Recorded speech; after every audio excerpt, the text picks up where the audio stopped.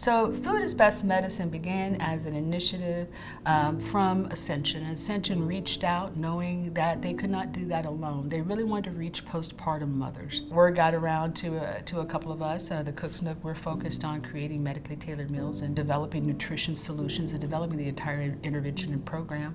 And FarmShare Austin has been a part of the community for a long time, providing fresh vegetables and organic staples through their Fresh for Less program. And a mother receives that 8 weeks. And the key work is to understand rates of breastfeeding, her mental health, her social supports, and trying to make sure that she is successful, because Central Texas actually has the highest maternal mortality rates in our state. Equitable outcomes affecting populations that are disproportionately poorly served. Health equity, I think, is the end goal. It's the end game, and we could talk about finance, you could talk about return on investment, you could talk about keeping people from return hospital visits, but at the end of the day, it's about health equity. What the Healthcare by Food initiative does is it allows these larger organizations to have trust in a structure that they can believe in, that's going to provide them data and access and tell the story that they need to make change.